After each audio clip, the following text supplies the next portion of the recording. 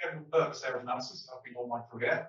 So it was sad to distinguish between the very last female aerodynamicist at ARA to exist, but it's not the whole CFD point. So joined I look back at my I was a giant and after it's not good that on. The people I'm following, and I'm rather sad that I'm the last of them, but there we go. So what I'm going to talk about here is transonic wind tunnels. Now, what this came out of was I was asked to do a review paper for the Aero Journal a couple of years ago, the 25th anniversary edition, on industrial wind tunnel testing. And so I'll do transonic wind tunnels. And after I got to about 80 pages on how you design and build transonic wind tunnels, I thought that was probably getting a bit over the top. So I went back and looked at some of the basics of the history of what's going on with transonic industrial wind tunnels at the minute. So what I'm going to talk about, the presentation comes out of that. So first thing really is I'm going to talk about what a transonic wind tunnel is. Hopefully, I'll go assume that some of you don't, so otherwise I'll talk about the converters, just the definitions of an example or two. Then I'll talk about demand and supply for wind tunnels, how that's changed in the last few years. We'll look at actually what's going on in the world, who's doing what, when, in particular, the surprising number of new build reactivated high-speed wind tunnels you see. And then I'm going to talk about what's happening in the UK. And then try and tell you all at the end. That's like the present part of the talk. And I should say, just a disclaimer, these are all my own views. They're not representative of any organisation I've ever worked for. I'm currently working for Farnborough Aerospace, and they have no interest whatsoever in transonic flights, so I'm going to upset them. I shall try not to upset them with my previous employers. So, first bit then, transonic wind tunnels. What is one? Well, it's a tunnel capable of operating in the transonic range. So, 0.7 to 1.4, you can argue about 1.4 to 1.5. The point here, this is still pretty much the most challenging flight regime for both experimental aerodynamics and CFD. But it's also the most useful flight regime where most of our serious flight vehicles are operating. So, at the same time, it's the hardest and the most useful area. That's where we have the least capability. What's the defining? That's really the test sections are ventilated. So we have either perforated walls, lots of holes drilled in the walls, either normal or 60 degrees, or we have slotted walls as an ETW, which can either be straight or tapered or have its own backwards. But anyhow, we either have holes or slots in the walls. Porosities anywhere between 3 and 20%, depending on what we're doing with the tunnel, and also how old it is. Older tunnels tend to be a bit leakier than newer tunnels. You've got a bit better at designing the test sections over the years. And around that perfect ventilated test section, you've got some kind of cleaning chamber to hold the pressure at the required value. Like the ventilated test section, you've got quite a lot of reasons. It's not really covered terribly well. Choking moves on very quickly. It's a bit more than that, but you prevent choking, you prevent shocks forming around the model, as there are most of supersonic due to constraints around the walls there. But also, you can use slotted wall to set supersonic flows even without a nozzle. You don't need a condyne nozzle to get supersonic flows if you've got perforated walls and a little bit of suction. So, for example, INTF, the cryogenic wind tunnel in the States, will get to, I think, 1.3, 1.2, 1.3 without conversion divergent nozzle because it's sucked through the hole. So there you go. Actually, interestingly, that was a surprise. If you read back through the literature, when they first were doing transonic tunnels, they were basically modifying old 0.6, absolutely enormous high-speed, low-speed built. Anyhow, things like Calspan's tunnel was originally a subsonic tunnel, but went around sticking bigger motors and hoping to get to say 0.85, 0.9 and not having choking. And you could breathe, and you can see that actually going supersonic in those facilities was a complete surprise to them. I wish I could do the classic engineering thing of pretending they meant to do that all the time. That's the thing there, and I've done that as well. The other thing you can do is you can eliminate wall corrections or reduce wall corrections at low speeds, and you can play around with the wave rotations off the wall at supersonic speeds. You can't do them necessarily all at once. Inevitably, the real world comes in and the optimum porosity and wall shape of each of those is slightly different, but you can run the balance out. And you're controlling the inflow and outflow of the test section with suction and depletion. And that can be either passive or some kind of flat system at the back. So you basically dump flow into the diffuser. So you can use the inherent suction in the wind tunnel to suck flow out of the test section. Or, as in the case of AOA, you can put a compressor in there and suck flow out of it. In fact, if you're a cowspan, the compressor that you use to suck flow out of the test section is 2 or 3 times bigger than the compressor that's running the tunnel.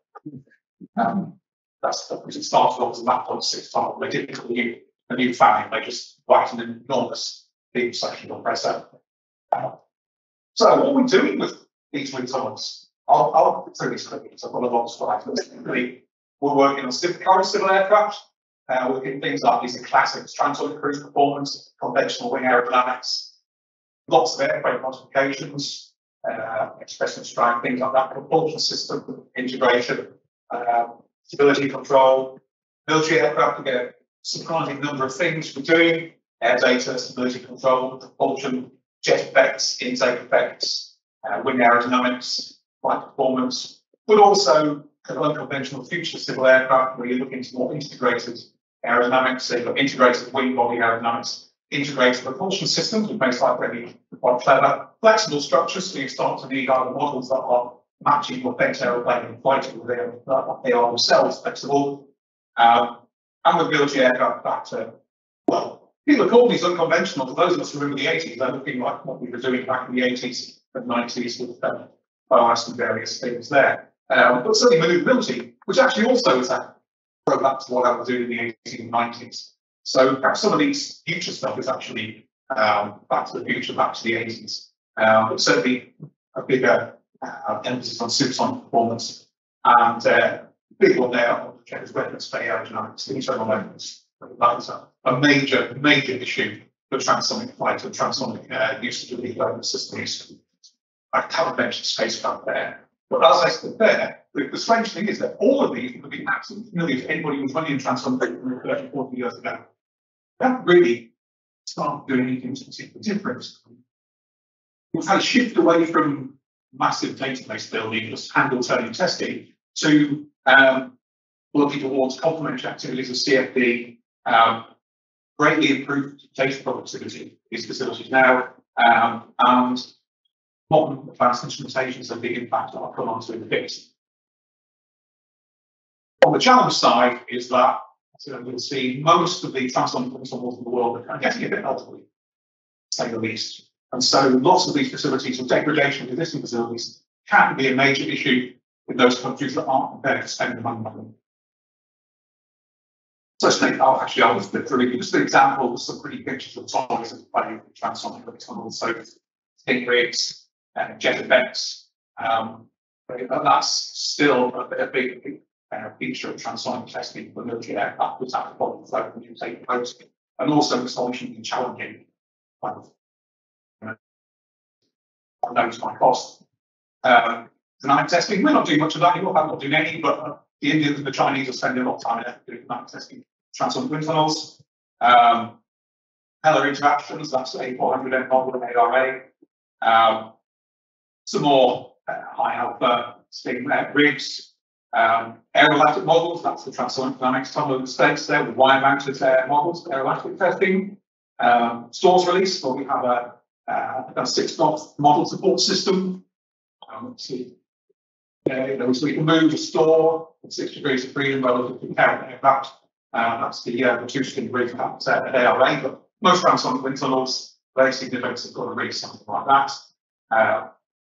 Lots of half-bottle stuff.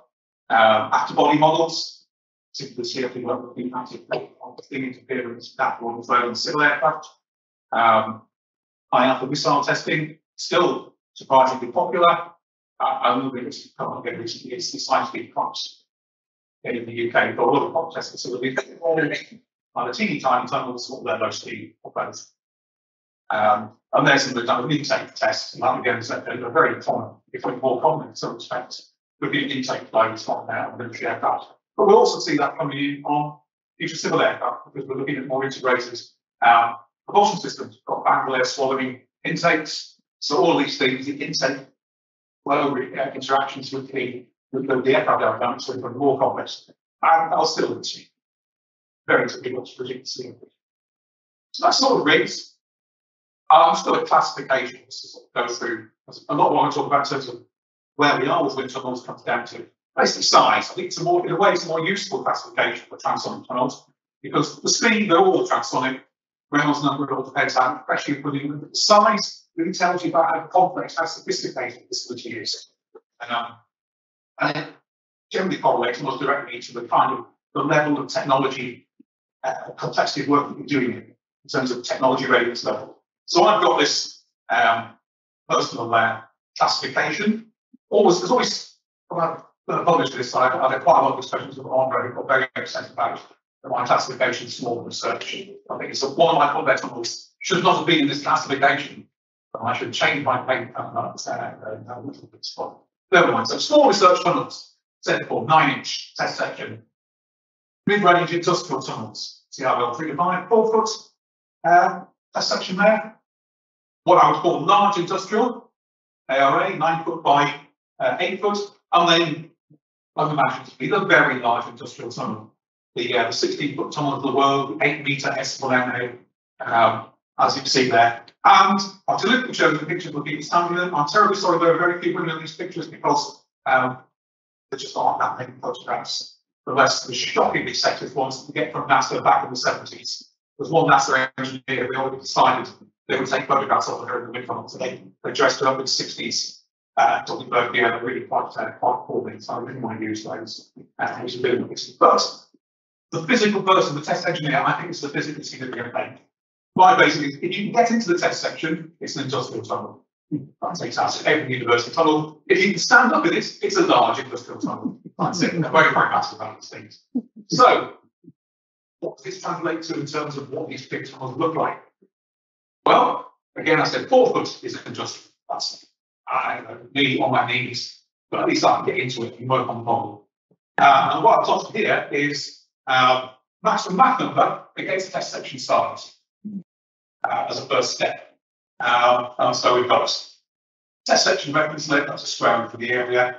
I've taken out all the ones below 4 foot. There's a lot of soil tunnels in there, up to 6 foot. Their maximum Mach number running up to the Mach 5, Mach 6, about as big as you get. Some also have a transonic capability. Anything faster than that tends to be pure supersonic.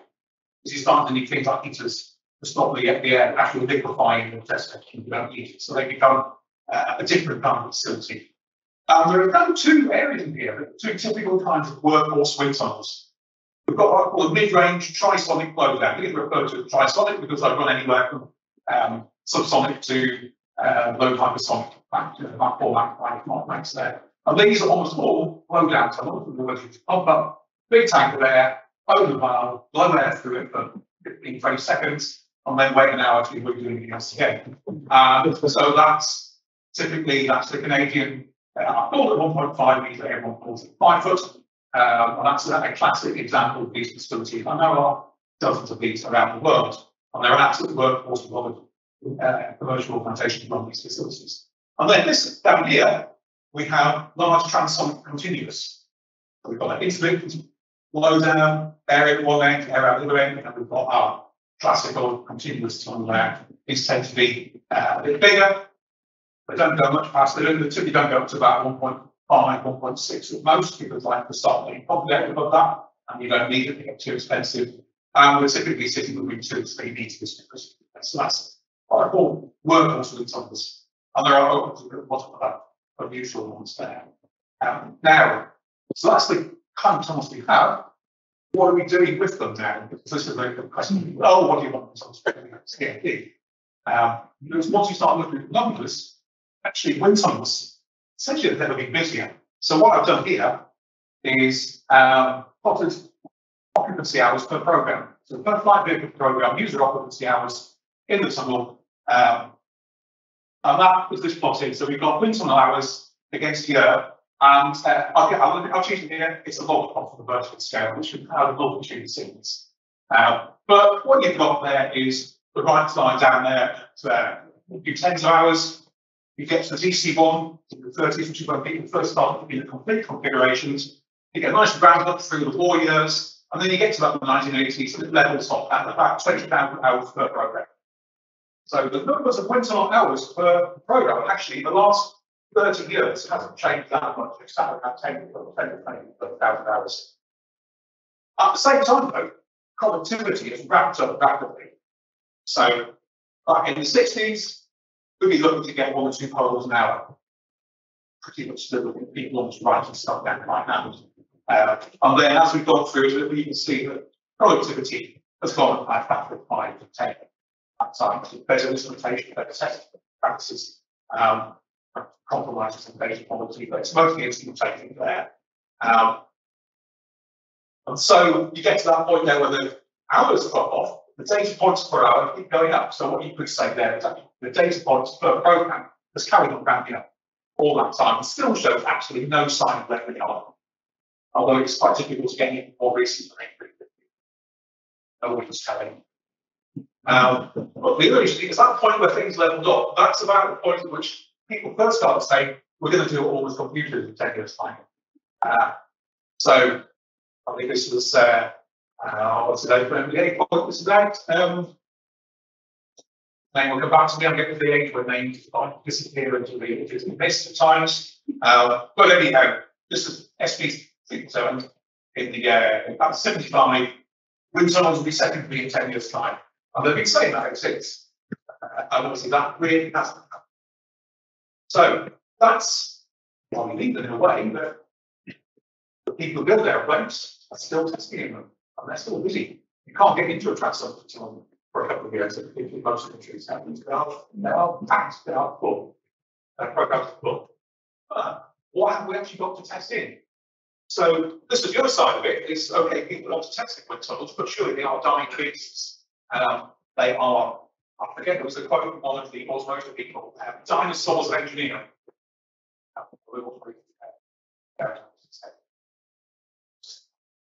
But anyhow, I'm going to split them into continuous and intermittent tunnels. So we've got continuous circuits, generally transonic, high levels of power, so expensive things to run. ARA is a good example, 30 megawatts to run ARA. That's about half the power usage in Bedford. 40 years ago, it was the entire power usage in Bedford. Bedford used to brown out. If you started up the output at 30 and ARA is still at the same time, the local grid will stop on you. So these are generally transonic, low supersonic. And the other thing with these is because they're relatively expensive, they're usually operated by national research organisations. Usually. And that excludes, of course, purely supersonic tunnels. If I'm looking just at transonic tunnels with ventilated walls. So this is test section size plotted against entry into service. So the blue, the fill symbols are tunnels that are still running, the red symbols are tunnels that close. Yeah? And I've got a couple of shaded ones over here which will come back to the blue, which are tunnels, new projects that are either in construction or about to start construction. So there's just some of the names on there. And what's this down here? A Jackster or a Southeast TW over here. I'm going to come back to the distribution a little bit once I paint up, but just to point out what's the interesting tunnels. We've got of all of those, there was one heavy gas tunnel, one for microphone. Now testing. We've got 2 completely independent commercial facilities, that's ARA and Palestine. Notice they are almost the same size, we built pretty much the same time. We have 3 hydrogen wind tunnels. As of last time I gave this presentation, there were 2. What I've since discovered, the Chinese are halfway through building their version of ETW slightly bigger. Other than that, it's exactly the same. That's half built. You can actually see it on Google Earth. I'll come back to that one there. Yeah, so that's our hydrogen tunnels. So that's continuous tunnels. Then the other ones, the intermittent workhorse tunnels. Again, these are smaller, generally transonic.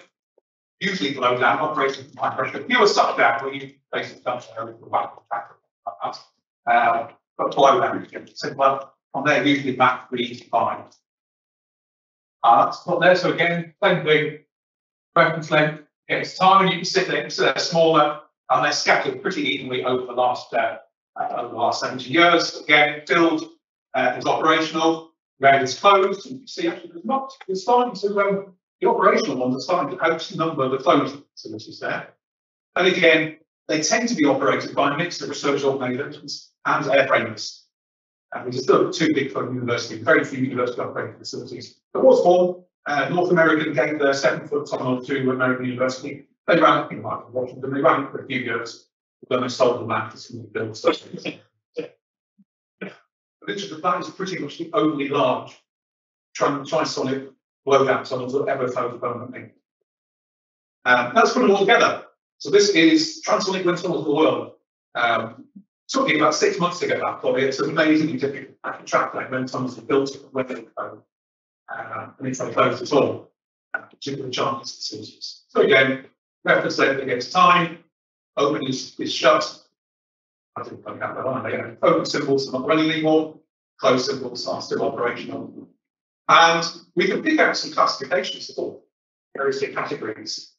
We've got small research tunnels sitting down here, sort of things you get in universities and airframers, below let's say 0.1 metres above, so say 9 inches and above. We've got what I call mid-range intermittent tunnels. These are our workhorse 4-foot Transonics. We've got our large continuous tunnels, our workhorse ARAs, and then we've got a handful of very large tunnels. You can see most of those very large tunnels were built in the early days of Transonic tunnels, and then no one could afford to do them again. There is one glaring. There we go. The Chinese have got certainly published design studies on a 5-metre Transonic building. They're 16-foot equivalent.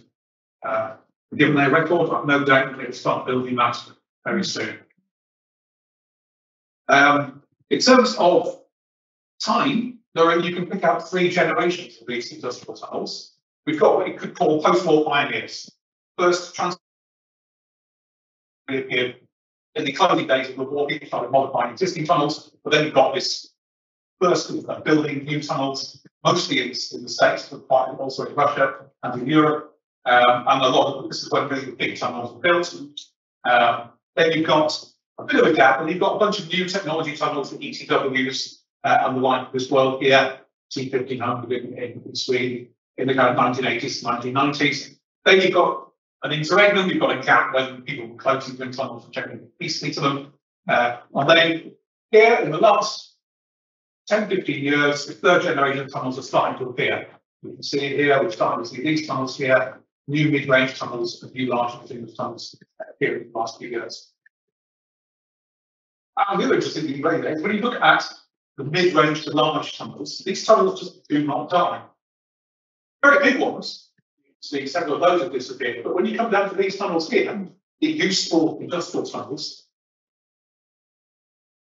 once you get past the early 50s, the kind of 1st generation of tunnels disappeared.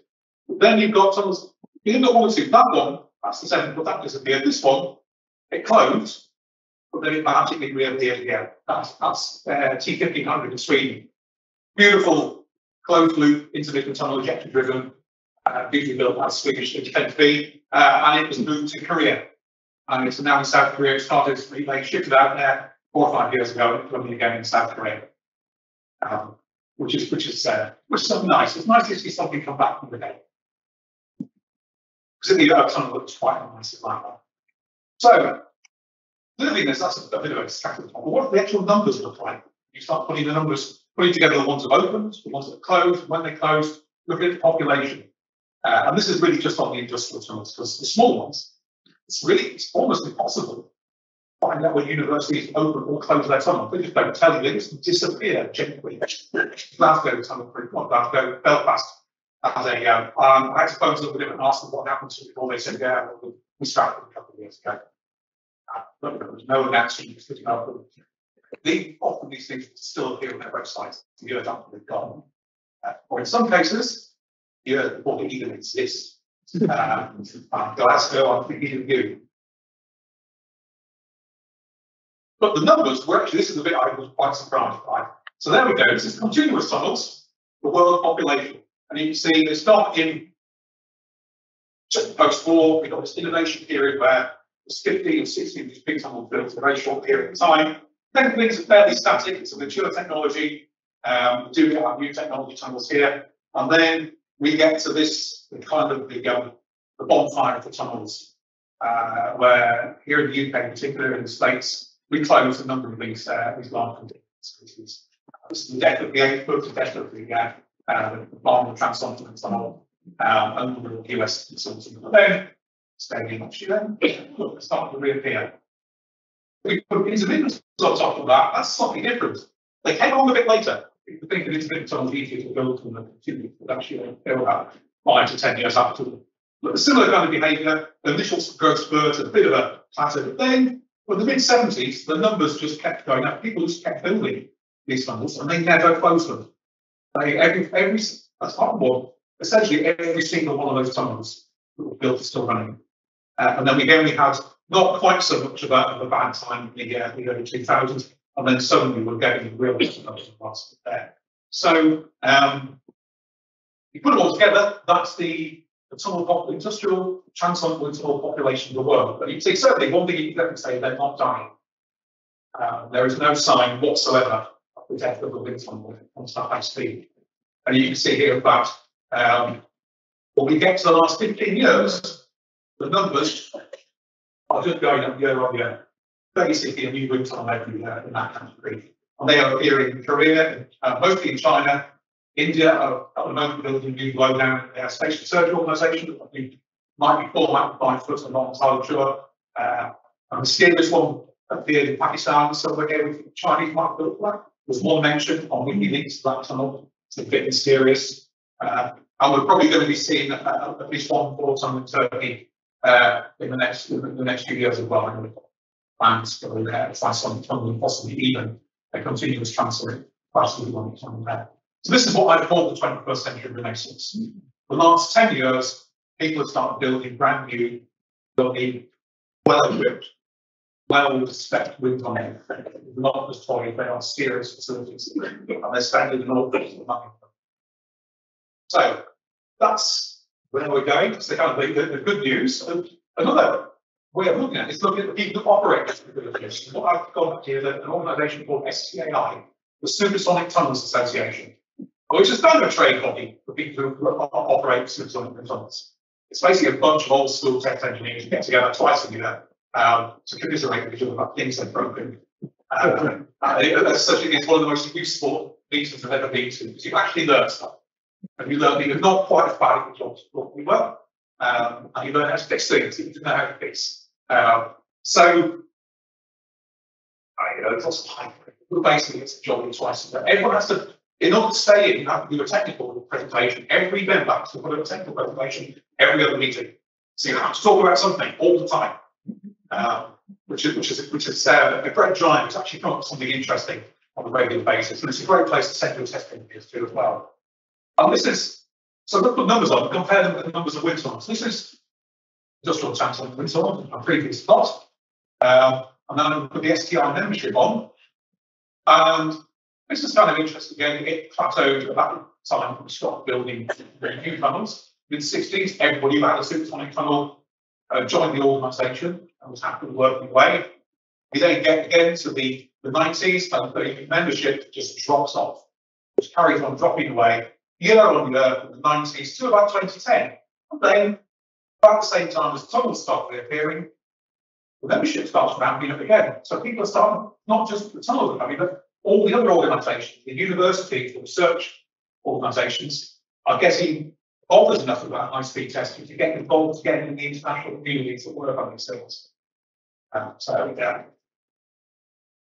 Yes, the 21st century universities there. And I should mention there, most of the European operators are members, have been continuous members all the way through. ARA and BAE kind of got bored and dropped out. Dell obviously disappeared out of it completely around about 2000. But ARA finally got back in 2017, and BA just got back in this year.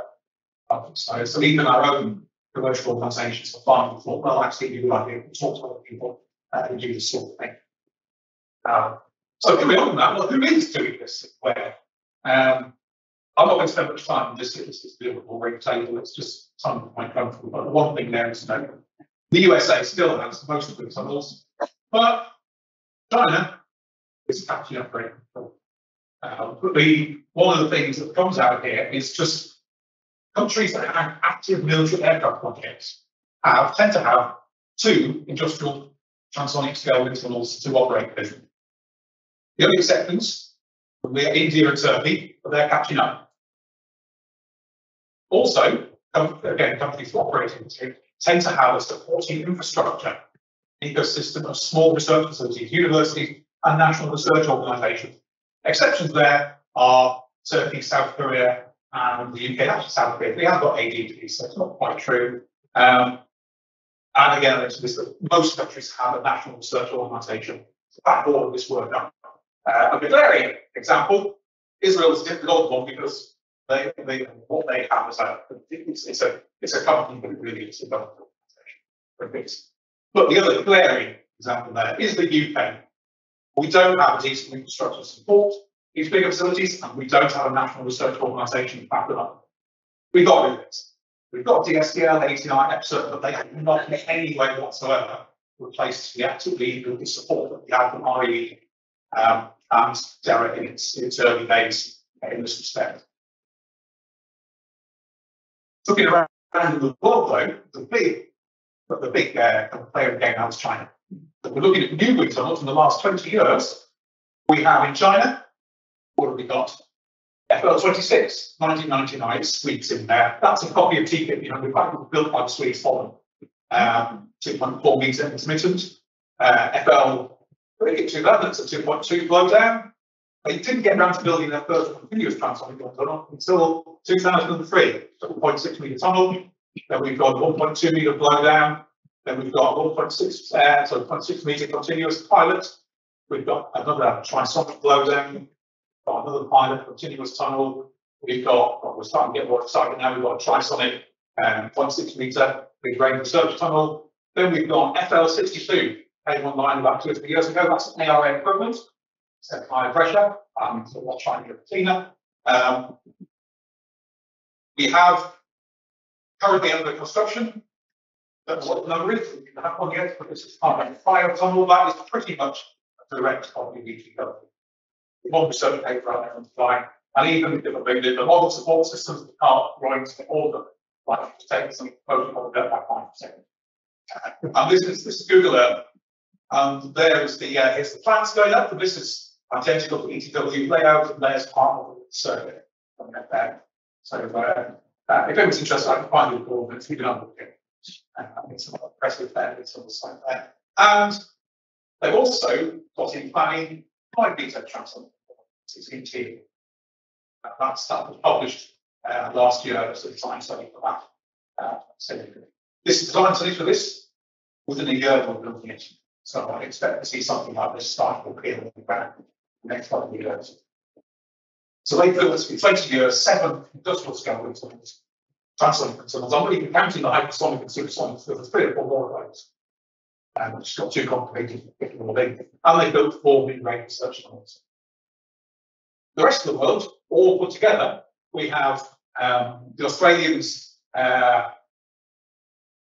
new but not new wind tunnel. This is kind of their old transonic wind tunnel, but it's got a new test section, new research circuit, new fan, and it's in the same building, but it's sort of the same wind tunnel as far as they're covering people. So that's 0.8 metre continuous. We've got a little one in Brazil, 0.3 metre. We've got a reactivated TGF, 0.6 metre trisonic in the States. We've got a reactivated blowdown. This is Lockheed's. It used to belong to Lockheed, I think. Some of these trisonic wind tunnels have been for 2 or 3 companies. This was sold to Singapore and moved out there in 2005. Another little one in Mississippi, 5 small, but still significantly bigger than anything in the UK. A mysterious one in Pakistan, maybe around 2008. Iran has a trisonic 0.6 metre tunnel. This is real old school. They've got 3, I think it's 2 or 3 jet engines running this, which is reminds me of the world. I think Armstrong Whitworth might have been had something like that back in the 50s when their supersonic tunnels had 3 ghosts running the office similar to that. We've got a polysonic tunnel at Florida State. This is where DSTL do some of their hypersonic testing now because they haven't been in the UK to test it. So Trevor will be out there every now and then. We've got a new one in France, another 4.3 metre tunnel at ISA, which is what missile working there. We've got Korea's C1500, which is a reactivation. And we've got another sort of reactivation in Arizona. They're taking some of these old supersonic ones, so like Transonic tunnel ventilated rooms. Not sure whether it's even running yet. There's lots of grandiose words on their website. No sign yet of the actual tunnel. Through it. And then we've got over at ISRO, the English Space Research Organisation. They've got a 1.2 metre load out. You can see there, they are at least putting the tank against that. That's the best picture I've got so far.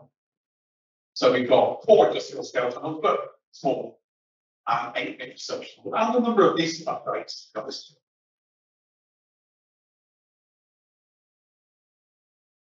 So that's kind of where we are in terms of people building tunnels. The Chinese are building the rest of us. I think there is some activity in the West as well. And one thing I just took it here is that one of the reasons why we're getting more data out of it is we've got isotopes. So we're getting is that we're getting better integrating experimental thermodynamics and computational thermodynamics. This is still a bit of an issue because the two communities don't work together. And particularly their funding stream that work together. So again, this is something you see happening in countries with research organisations. So JAPs are doing this sort of thing. Because you've got a national strategy, not with organisations. We can pull these together. We've got, what else have we got? Off-surface flows, optical methods. These are real game changers now with transonic tools. Lots of different things you can do with cameras, background logging, shear, particle image symmetry. It's just there. And also on-surface flows, again, optical pressure sensitive paint, which is really, really good kit, most probably, particularly dynamic pressure sensitive paint. It's safer blind for trying to work out what's going on with 3 or 4 pressure transducer line in a bucket of calories. Anything built on the high-speed camera, suddenly you've got more data than you know. But it is an absolute game changer in terms of transonic testing. Unfortunately, most transonic instruments don't put optical access, but people look at these pesky walls in the way, building holes that are small, so they're quite difficult to get cameras and lights into. Pressure instrumentation has got so much better than it used to be. We can do flexible models for high-speed testing. That's starting to become more routine. We can look at actually measuring model deformation. And one of the problems it's got is that you do your CFD, you do it on a particular shape of aircraft. You put a model in the tunnel, you measure pressure, the model deforms at the load. And you can either guess how it's deformed, which is the old rough idea of loads, every model kind of. But now it's relatively routine to measure the deformation of the model in real time, even dynamic deformation. So you can pick out flutter shape, flutter modes, and things like that. Propulsion integration. Propulsion systems have got much more complex in terms of their interactions with the aircraft, the military and the civil aircraft. So we're seeing some interesting technical advances in how we do, in particular, as I saw things like very small, high power motors for doing propulsion simulation. Modern control and data acquisition systems are just so much more powerful than the hand-built kit that we used 30 years ago. That some of us are still using 30 years on. The stuff you can buy off the shelf outperforms your state-of-the-art unbuilt kit from 30 years by an order of magnitude. So that's really making a lot of things possible before. And then also, it's the big buzzword, but as you manufacture, people are doing models, but also we'll see it happen on balances. The NASA are already doing actual manufacture for models in the cryogenic model, which is a pretty serious loading case in terms of temperature and loads on models there. So they're building additive manufacturing models, and also they're looking at balances. So you say goodbye to all those complicated 3D machining with wire and all sorts of stuff that are usually pretty things. You really can have probably printing gauges or something at the same time. So in terms of bringing in those things into the 21st century, who do on NASA? I'm going to put it because NASA did go for the back period of COVID. Well, they've done some quite astonishing things in the last few years. So they went through the same pain that we had in the UK about coffee. Well, in a way they did. They closed tunnels, but they were a little bit clever about that. Well, they mothballed most of them. Some of them were demolished, but quite a few were just tucked away quietly into a corner and left. So we might probably again. Endless capability reviews. Over and over again, NASA, we want National Facility Study, RANDS did one, there's National Science and Technology, something plan. Anyhow, they go word salad. But the thing there is it kind of means they thought it was important. These things were important enough to have a review in the first place, rather than just shutting them. Or some civil servants someone decided to give them the album and they go.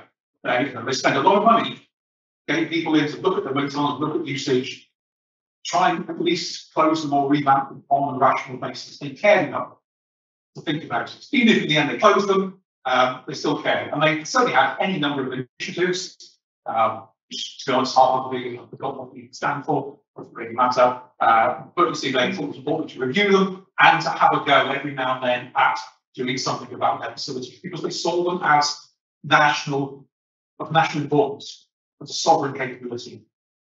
And then the biggie is this thing called the new funding model of 2017, which was kind of just sneaking quietly. It wasn't secret, it was published, but it didn't make possibility. And 2017 and 2016, they said, okay, we need some of these facilities are sovereign capability, they're national strategic facilities. Therefore, we will pay for them. But they still say 2016 will cover 50% of fixed costs for a subset of national facilities. 2017 will do 100% of fixed costs. 2019 will do consumables as well, if you're a massive user. They backed up on that one a little bit last year or so. That was a bit too expensive. But basically, if you're a massive user, those tunnels are essentially free. And guess what happened? What do you think happened? Everybody used them. That is surprising. Utilization goes through the roof. What do? We put the rice up and make things harder. And people stop using our facilities and we close them. It stops the people of other tunnels. They go, I can calibrate my facilities again. We've got facilities I haven't calibrated in 10, 20 years. New capabilities, I'm thinking about are in the same position now. They're calibrating them, they're rebuilding, they're replacing kits, they're putting new instrumentation in, they're reactivating tunnels because they've actually got the money up front for these facilities. It is astonishing. So they're investing in their facilities again. They're investing, it's not just the facilities, they're investing in technology, they're investing in the staff, they're investing in capability, they're actually doing maintenance on these facilities. But it was rather nice to walk around the 5 metre today to see a wind tunnel that is looked after. But there are an awful lot of wind tunnels that have had a very sad time over the last 10, 20 years. And this is changing in the US because of this programme.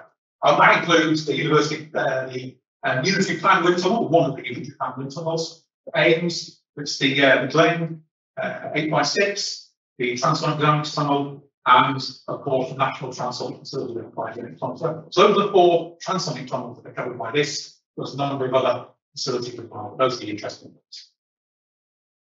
So where is the UK in all of this exciting Renaissance thing? Yeah, I'm sorry. Well, let's have a look at what we've got to start off with. There's no big ones, so we can go in closer. Same plot, size against time, and you can see red are closed, and green are still running. We have two industrial scale tunnels left. Come back to more details. The ARA Transonic wind tunnel and BAE's high-speed wind tunnel, which is a 4-foot blowdown. Also worth noting, these are the only supersonic facilities in the UK as well, of any significant size. There are no other supersonic tunnels left running. The 8-foot's gone. ARA's 38 supersonic tunnel is operational. That's it. Those 2 tunnels have all we have for serious supersonic testing. Fortunately, my friend Tom, but they've just managed to extend the high-speed tunnel gap. Went to 1.1, there was a gap to 1.4, 1.5. It's closed the gap this year. So actually, at least the high-speed tunnel will fill in some of the gap, but that's it. What else have we got there? Well, you can see the kind of the depressing bit is all of these useful tunnels. Lots of smaller research tunnels. You can see there's the Farnborough 8x6, which went. We have a 8-foot, 3-foot, went. A little bit left the back is part of the compressor that's sitting over in Germany now. The back of the war booty that's gone back home. A whole bunch of airframer tunnels. Every airframer had a kind of 12-inch supersonic transonic tunnel, often quite crude. NPL seem to have dozens of them. They seem to change day by day. The tunnels lots of things there.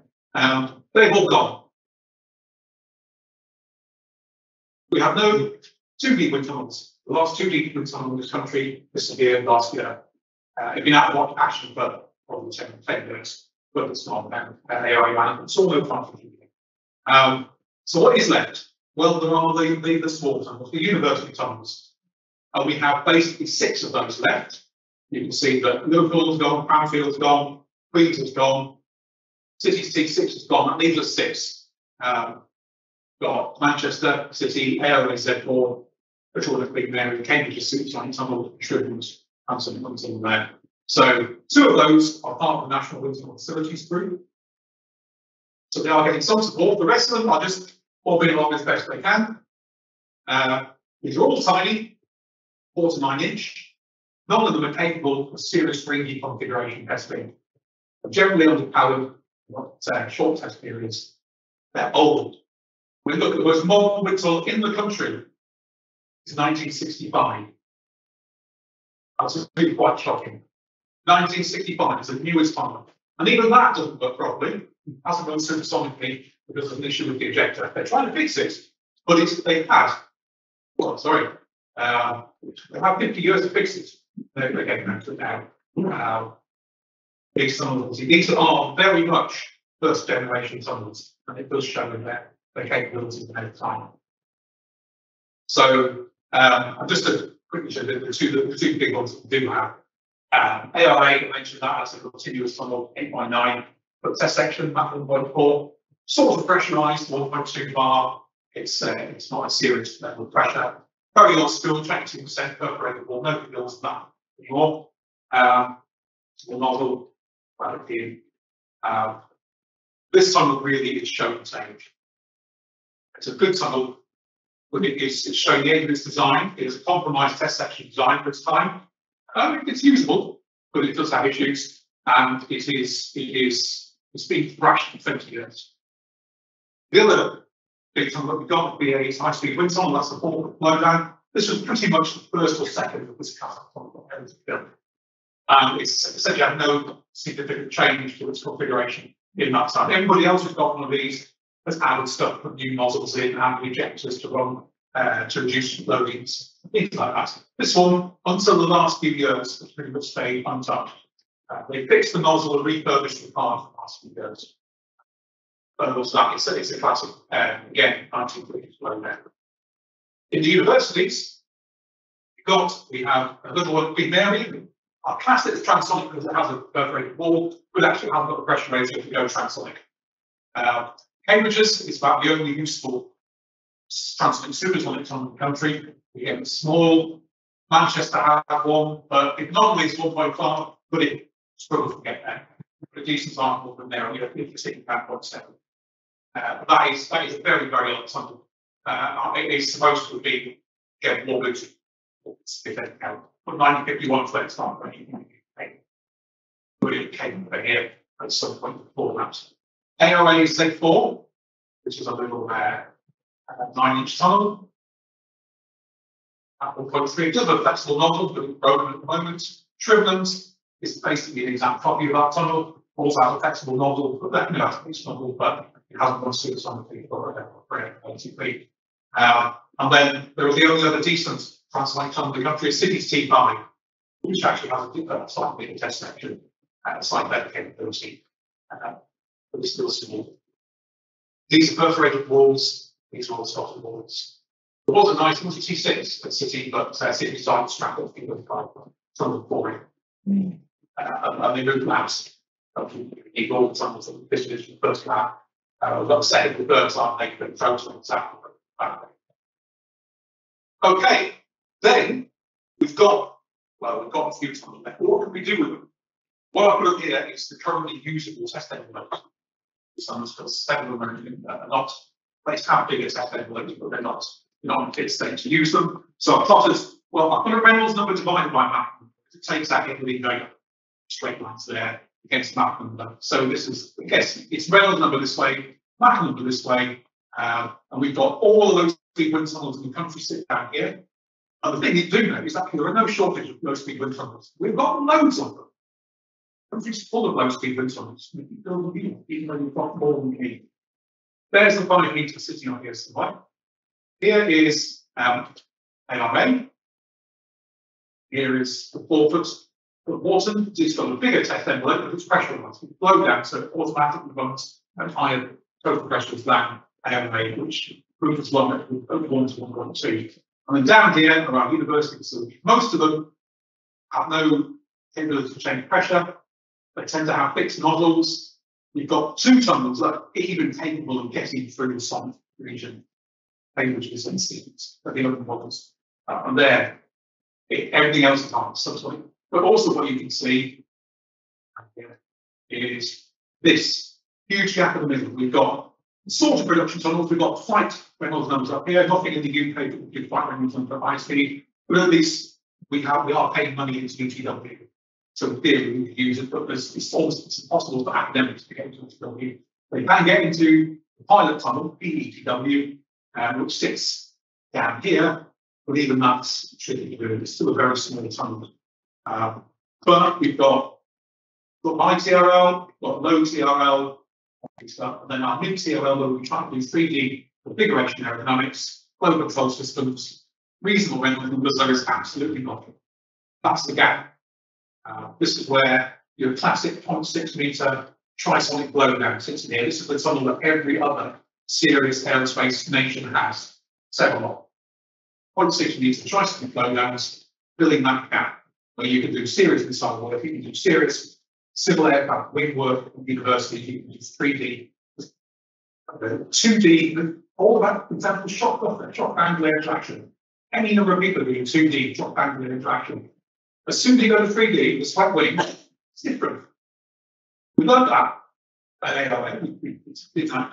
You've got different flow phenomena, you've got different natural frequencies, you've got different magnitudes. All of that 2D stuff is completely useless for 3D wing. But universities can't do 3D wings, so they carry on playing with the 2D because it's dead easy to get a PhD after that. You can whack around and you can bear out the suction and pumps. But it's filling, it's not serious, useful work.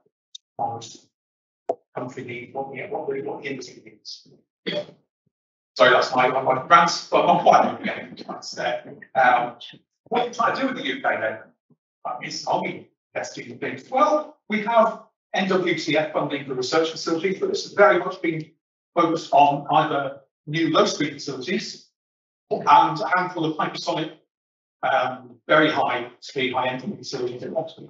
The transonic tunnels have got a couple bits of instrumentation, but we have no significant fundamental funding for the facilities. So that's instrumentation.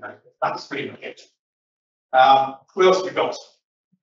PAD that puts some company money into their wings. Most of that's just been fixing what they've broken, which was the nozzle got bent and the part needed refurbishing. So that's really quite nicely. They've got one, two. They've invested in people. They are investing in capability there. They are doing stuff in there at the moment. So they are plugging away. ARA did put in some company funded work. They put a new clean air exhaust system in 2000. The old one broke. They thought about doing a test and upgrade from 1.4 to 1.7. They spent a fortune. We bought a new compressor, designed a new fan, we got a new motor, and then we decided not to bother. So actually, the motor has been sat in a warehouse for 10 years. We kept turning over. So we had to pay someone to run a motor, just keep jacking the motor over, the sort of bearings and that. That's eventually been sold. The transformer that went with it sat outside in the rain for another 10, 15 years there. There was some money from what was the UK Aerodynamics Centre when it first started, we could go to ATI, and ARA got 15.5 million out of that. Yes, well, 15.5 million. To be honest, it was an incredible, rather mixed record what came out of that. I think both ATI and ARA need to share the blame on a number of the projects really went quite badly. Some successes, some things are still going, but a significant number of technical failures or commercial failures. And sort of as a result of that, ATI cut off funding to ARA around 2017, which just stopped. So the serious things that need to be done, UK acquisition system, refurbishments, control systems, plans, all of that, not a penny. So that is now that's what ARA is. It's had money, but it's spent on stuff that we didn't really need. There's a guthrie that nobody wants. It's a PLB system that's been used once. There's a drive that doesn't work. It just went on and on. The projects were invented literally apparently overnight by Steve Mann and team. I was told to do it with Kenny. So it's that classic thing of short-term funding body thinking and management overreaction. And they came with projects that were looks good, spent a lot of money, but actually did not touch the things that ARA needed to keep that facility going. So that's the depressing. Some things are more cheerful. One thing is that clearly we do actually need Transonic winds. They're not there. There's a lot of things, even in the UK, happening all the time. Need Transonic winds. Big stuff there. Tempest, perhaps I should say, mosquito, obviously that's dead, but something like it will happen. Air Armistice project there. This is I think this is Crane, which is a kind of advanced flight control demonstrator vehicle, which BA and March but of course the serious work has been done in the States. Fly Zero, all that integrated propulsion stuff, lots of missile things, flexible wings, there's all these things. Transonic, for example, this is the Bristol project. All of the work so far that's been done that pretty much has been low speed, which is nice. But given that the critical design point like is Transonic cruise, it's got a long way to go, and there isn't the university facility that we can do that in. So at the same time, we need to do all these things. But CFD still isn't there. It isn't there by a long way for most of these complicated things. Barely there for cruise. Still can't do high lift on a standard wing. So we're going to need the things to work together. Digital twinning is not going to be the magic bullet to fix this, because a digital twin needs something to twin with. And if that thing it's twinning with is not representative of the real world, we might as well not bother. Why isn't it happening in the UK? Well, first thing is there is actually no plan. There is no vision, no overarching national vision like we have in China, they have in France, they have in Germany, they have in America for ground test capabilities as sovereign capabilities, strategic capabilities. We have completely fragmented planning organisations. But ACI wants military stuff, you've got DSTL contract civil stuff, DSTL doesn't have any money, EPSA, they're all the turf war between them. They're not that interested in someone's industry, not going to support new facilities. And you can say, why should industry? Because industry in this country is multinational. If you're BAE, from a commercial point of view, there's no particular reason why you would test in the UK. You could go to, if you're MBTA, you could test in France. The only reason to test in this country is because there is a national need for it. There is a sovereign need. There is something you need to do that you can only do in the UK. That's not going to be a commercial argument. And that's where we fell down with Derek. We closed tunnels on the basis of commercial arguments. And the technical needs get lost in the politics. And you can see that, for example, in the aerodynamic section in certain days. Spent the first year just arguing about who was on things. And essentially doing solid on the language. So it's actually advancing aerodynamics. I left it so late that an ATI came in. Aerodynamics disappeared. So one of the pillars, there's a pillar for about 6 months and then it's gone. The pillars of ATI, it's no longer the primary interest of ATI. So the UK Aerodynamics Centre dropped the ball pretty seriously. We contrast now, I mentioned all the things happening in the States, that are happening in Europe, that are happening in France, and also historically, things that we do in the UK. We have the NPL, we have the RAE, we have the College of Aeronautics, which is set up as a national capability, and the Aeronautical Research Council, which is so successful the Americans patented NASA for NACA. We did have these national bodies, we did have these overarching plans and visions, but we stopped bothering. Also, short-term thinking. When you do get flat funding, it's on 1 year funding, it's milestones, it's get something done in the next 6 months, make sure you're spending those lines correct. And give us some pretty pictures. I have sat in reviews of funding bodies and managers, and people have put pictures up, and you showed that last time. It's the same picture that you showed last time, just puts a different voice to it. And I'll give it something going, oh, that's nice. Tick the box. Yeah, I'll give you a 6 for that, because you hit your milestone, you spent your money, you haven't messed around with moving around. And that really, when it gets to students, the technical arguments for not being appreciated by people funding it, because it didn't have few people who were capable of doing that who were sidelined quite early on. And so it was focused on set piece, high profile projects, not rather than investing in maintenance was not a thing you get money for. Boring day-to-day capabilities will not be funded. That's something exciting, sexy, new, but just free. Doesn't work and nobody needs. A cavity rig was tested once and published in one paper, and then nobody was interested in it. These sort of things. And then you've also got this kind of blame culture that if things do go wrong, you have to be able to stand up and say, that didn't work, we need to think about what went wrong and how we can do it better. But nobody, if you looked at the reports on all of these projects on the ACI website, would not know any of them, any problems whatsoever. And you cannot advance if you can't admit that it went wrong. This is what's great about the STAI meetings. You go to them, people say, we really got this badly wrong. We put our compressor blade back on, we put the fan on backwards. We were wondering why it wasn't very efficient until we noticed the arrow was pointing the wrong way. Well, that's a true story. And that was a very serious research organisation. And they stood but admitted to it. And everyone went, you know, we did that, or we did something very, how many people put something in backwards the first time they've said it? And say, yeah, we have to admit you got it wrong. Because then you move on. Otherwise, you lose your funding. You don't get any more. You see what's happened with ARA, ATLA, about the funding, because no one dares admit that it went wrong. And underneath it all, we don't have a supporting infrastructure. There is not those mid-range facilities and those research organisations to underpin the work to be done in industry and to provide the staff, the up-and-coming new generation, test engineers, of aerodynamicists. There's a gap. You've got computational aerodynamicists coming out of your ears. You don't have 5 aerodynamicists with a connection to the real world. You need somebody who can do a bit of both. But I've seen this at work with one or two recent aerospace companies, and they're full of smart kids. They're very bright, but they're CFD oriented. And they're spending all their time trying to do it. They're writing in-house codes. Do stuff with all the code for, but they're not going to get right because it's an astonishingly difficult thing they're trying to do. But they'll spend all their money in CFD rather than bringing them together.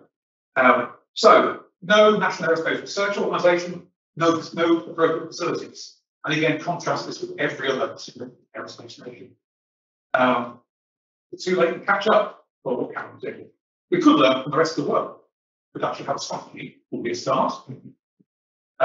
We could take a longer term focus on this. An interesting example here is ADC, Arnold Engineering Development Centre, which operates very large transonic supersonic. It's got 2 16-foot wind tunnels. It's just reactivated their Mach 5 16-foot supersonic wind tunnel. That's just come back online last year. And they're also running a 16-foot transonic wind tunnel. But they have this thing about being the Walmart of wind tunnels. Do things cheap and quick. And essentially, it went horribly, horribly wrong. And bizarrely, around about 2008, they kind of went, that didn't work at all, did it? We better do something. They stood their hand up and said, we got it wrong. There was an amazing paper that someone wrote, basically said, this wasn't right. And we need to do things properly. We need to think again about technical rigor. We need to think about this. And they stood their hands up and said, we got it wrong. And they went. I mean, it took a lot of effort. But 2018, to 2008, for 10 years, they've turned that around. They've gone from being a test house who were copying things up. They admitted to compromising a multi-million-dollar program. They didn't say what program it was because of data quality, because of the raw testing that they were doing. And they turned that around, but it's taken a lot of time and effort. So we could do that, but that would cost money. We need to properly support what we've got, which is ARA. And we need to fill the gaps. But you're going to be spending 20 to 30 million pounds on ARA, not cheap. It has to be a national, it's never going to be a promotional team. ARA is never going to repay of £30 million injection. It's only going to make sense if the government thinks we need this for our future defence needs, for our future industry needs. And we need to re-establish that supporting aeronautics. We need to get back to having some mid-TRL research work going on. I mean, there's not that across the to be honest, we need to have the RE or business, or at least NPL with the intermediate something. We'll never go to persuade anybody to build another big something. Turks are doing it, Chinese are doing it, the Indians are doing it. We're not going to do that, but at least we can get that gap filled again. We can fix what we've got and we can fill the gap. But that'll have to be something outside of university. The problem, as soon as you say this, universities instantly are in there. It's a bit like that scene from Finding Nemo with the seagull, we're all having a go at it. Mine. And you're just getting people pecking at the money. They'll all build tiny little things, they'll play with it for a couple of years and they'll get bored. It needs to be a proper facility, properly looked after, properly run, properly staffed. We have been talking to people for some of the silent grids. One possibility, for example, is Dairy, which is one of the Science and Technology Facility Council places, where there is already, and physics, you pattern this out to the big physics facilities that are centrally run, that have permanent staff, that have technicians, that have permanent researchers, that have the support. Like no university in this country, for example, you could even afford pumping capabilities to run Transonic of any size. They don't have the land space for the tanks. They don't have the compressors. It's just a sensible thing for a university to do, but it is a sensible thing for something like these physics research establishments to pick up on the East Coast. That's where we're at that at the moment. But actually, DSPL are sort of interested. They'd love to have a trisonic, low hypersonic wind tunnel, but they're not going to pay for it. So at the minute, we've got people at DSL saying, well, we might somewhat part here. Maybe you can find somebody else to stop the rest of them. So that's where we are on that at the moment. So to summarise, on the more positive note, for the rest of the world, this is actually an astonishingly good time to be a high-speed internet network. Because there's loads happening. It's not a dying business. You can't get into most transonic wind tunnels, industrial ones, are booked up 2 or 3 years ahead. You can't get into them. CFD has not really significantly impacted on that demand. We've got as many or more transonic wind tunnels than we've ever had, but all work hard. That's work for people. That's interesting work. And that work has become a lot more complex than it used to be, which also makes that interesting. It's very relatively little now of the old handle turning stuff and just having a test engineer. It's come up through, it started as an apprentice, against apprentice test engineers, but they're sitting there and they're just turning to do the same thing day in, day out. That just doesn't happen anymore. People doing test engineering in high school on that are much more part of the research and development activity. It is much more of a result of the activity. Globally, as I said, there was this astonishing most new build wind tunnels.